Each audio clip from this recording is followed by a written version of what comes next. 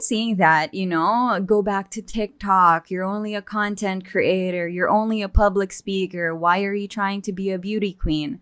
But the thing is, a beauty queen is not one thing. If you look at all the other girls, they are lawyers, architects, doctors. Some of them, serve their organizations. Beauty queens are human beings and they're multifaceted, like so many colorful stories behind them.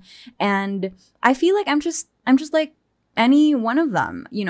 It just so happened that my career is content creation.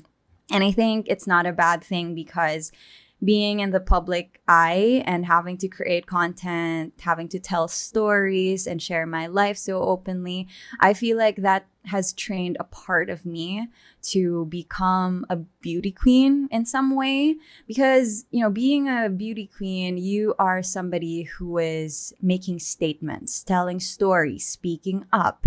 And if you know how to handle yourself in front of your camera, whether it's, your phone camera for TikTok or if it's your YouTube channel, I think in some ways that experience can also help me. So again, just like what I said earlier about the person who told me I wasn't independent enough because I came back home, I'm also just doing the same approach. I don't need to explain myself to everybody. They can just see who I am through these interviews. They can just see how I perform in the tasks and let them decide what they think about me.